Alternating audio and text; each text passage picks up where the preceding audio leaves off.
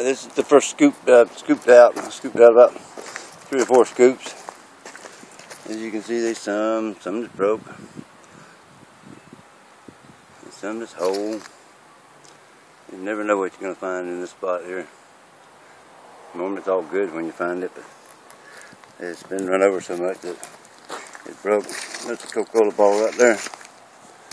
Right there. Oyster shells. This is what the hole looks like down inside. You see this bottle right down there. Alright, when I get some more out, or when I get some out, I'll turn it back on.